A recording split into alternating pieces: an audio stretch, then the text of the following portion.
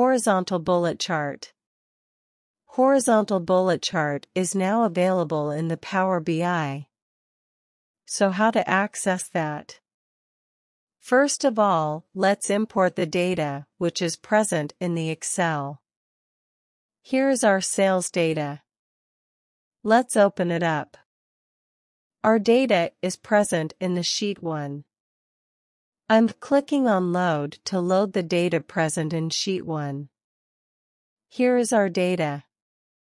Click on the ellipses present in the visualization pane and click on Get More Visuals. Here in the search, we have to type horizontal bullet chart, and here it is.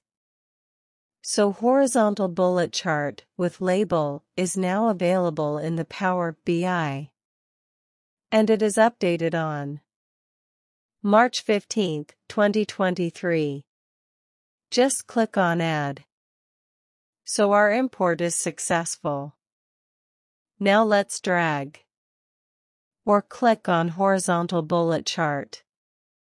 It will ask us for the category, back bar values, and front bar values.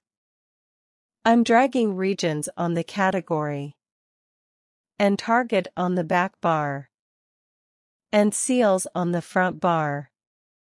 Yes, we can format. If we have to increase the font size, then we can do that. We can change the bar colors also. For example, if I want to make it this one, or if I want to make this one, yes, it is possible also.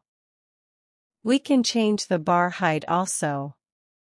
So yeah, here is our horizontal bullet chart.